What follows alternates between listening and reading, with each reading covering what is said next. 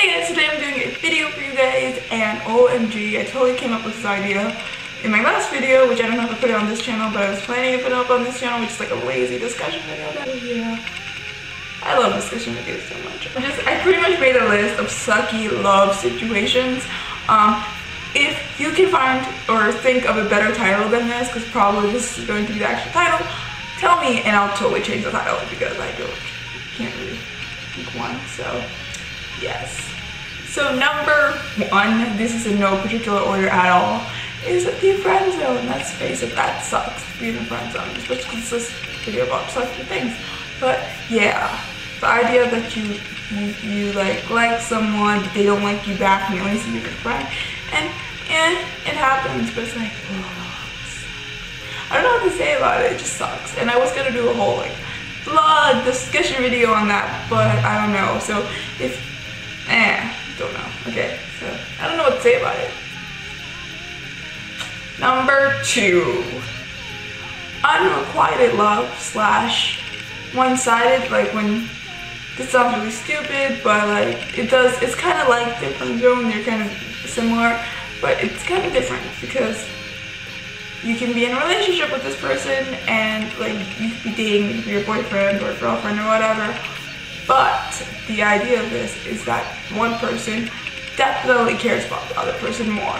This idea of like you can be in a relationship and they don't give a fuck, and you give a fuck and you're like, I'm totally in love, and you really care and blah blah blah, and it just doesn't, like, you're just there and it's like, like, they give you attention, they care about you, but they also don't care about you. That is a sucky situation to be in, guys. Like, I don't recommend it. Which I don't recommend any of these, but I think that's one of the worst. Because you have the person and you just can't really have them, and that sucks. That really sucks.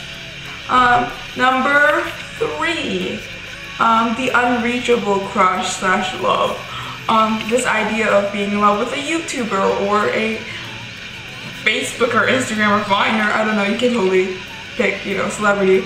You could totally pick your choice because, all this technology. You can also, and you like see them and you want them, I guess, because of what you think they are. Typically this is like a crush where you think they're some kind of person and you don't really know them, so you can't really judge them in like a personal level, but you totally have this thing for someone you can never get.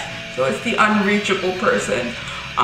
Maybe you'll meet them one day, maybe you'll take a picture with them, maybe you'll talk to them, but the idea of you actually meeting them and getting married is super absurd. And let's face it, every person at one point has been there. Or you both like each other but won't do anything about it. That also is kind of like, it can be solved so easily. And I feel like in these situations, everyone around you knows that you guys you like each other, but the two parties aren't willing to admit this, and it's typically when it's too late, and when people actually like, yeah, I like you, oh okay, it was 20 years ago and this doesn't even matter anymore. Because, typically I feel like this happens in rom-coms and just television shows with best friends, where they end up falling in love with each other. They don't realize this, and then all of a sudden they like each other, but they don't know that they like each other, but they totally do like each other, and they do these things and it should be completely obvious, but it's not obvious to them, it's obvious to everyone else. Did I just go back in the circle? I think I did. But if this one came from a song I was listening to, it's a Carly Rae Jepsen song, and it's Last Kiss, or This Kiss, and it's this whole idea of liking someone, like really wanting to be with someone and liking someone, but you're in a relationship and they're in a relationship, or just one of you guys are in a relationship. This can obviously vary, things vary, and that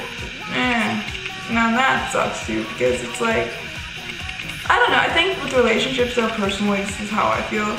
If you're not happy in your relationship, if you don't want to be in a relationship, you don't have to. You can totally leave. That's my thing. Like, if this is getting too hard, if you don't like this, then just tell me in the beginning. Don't string this whole thing along, because if you do, it just gets worse and your emotions get more tied up. And it's like, you know what? If you just tell me what's going on in the beginning, it's so much simpler, it's so much easier, and you it's easier. Yeah. So that was kind of my 5 sucky love things, situations to be in. I just, because, you know, obviously I can't talk about happy, good love because I'm not that kind of person. But I hope you guys enjoy this. I don't know. Maybe next time I'll do it more skit styled in a way where it's like cooler. Because I know a lot of YouTubers who do it really cool. And I just don't have the resources for that right now. Or the time. But yeah, I totally did it like super. I.